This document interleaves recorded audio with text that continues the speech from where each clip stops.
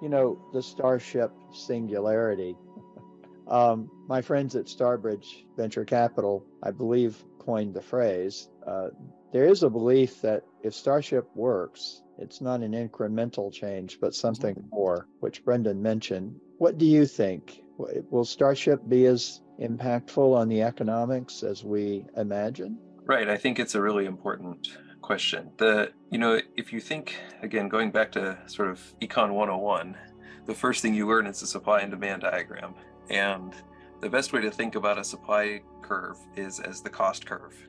And what Starship has the potential to do is push that supply curve way out to the right by pushing costs down dramatically. And whenever that happens, if you remember your supply and demand diagrams, you get to move down that demand curve. And that just means that more and more things that you might want to have done in space suddenly become doable, right? And so I think that's when people talk about this singularity, they think that, SpaceX may not actually face the pricing pressure to bring prices down to how low their costs could go, because who's going to push them? But at the same time, we will, I'm sure, see a decline in costs, and they do have some people trying to chase them. So to the extent that that does lower the cost of doing all sorts of things, it's actually wonderfully hard to predict the sorts of changes we might see. And I've heard many people in the sector say things like, and all bets are off, everything changes when that comes to fruition.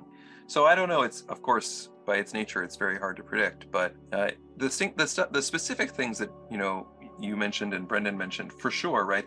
The difference in how we think about designing satellites or building satellites. I think the difference is in how we think about moving resources up into space to sustain people or to do really large scale activities, even space debris. I mean, even ways we think about capturing space debris. There's so many things that might change that I guess I am one of those folks who thinks it may have a really transformational effect on what we do. It makes me wonder if it might be like ChatGPT, because suddenly, with ChatGPT, all of a sudden there are things you can do with AI that you couldn't do the day before. And, Exactly.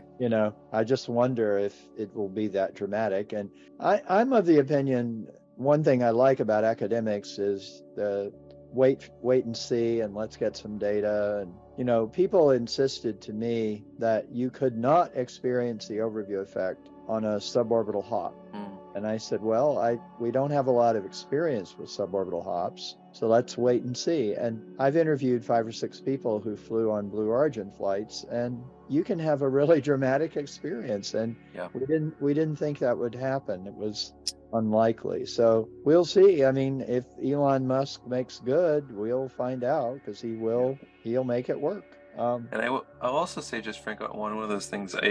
Brendan had to leave for those of you listening, but one thing that Brendan and I we see a lot of things very similarly in the sector. But one thing that we have a very happy debate about frequently is the role of humans going forward in space. He's more on the automation, skeptical of humans in space side, and I'm more on the humans have to be in the mix side. And I think part of the reason I perhaps tend towards that is when I think about the space for space economy, I tend to think that an economy is really just humans trading with each other. And so if you want a big economy in space, you got to have people in space.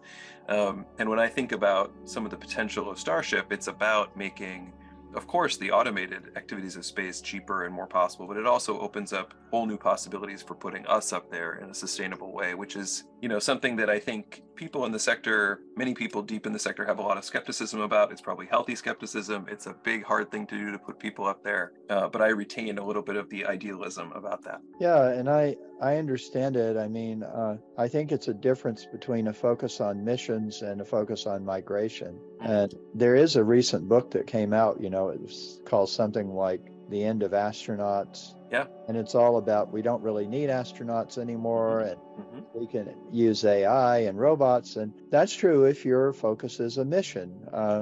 We can definitely automate more of it. If your focus is on evolution of society and trying out new ways of governing and new economics, and if you're interested in opening things up a bit, then it is more like a migration. It's more like people getting out there and doing things. So I guess you have to choose what seems most important.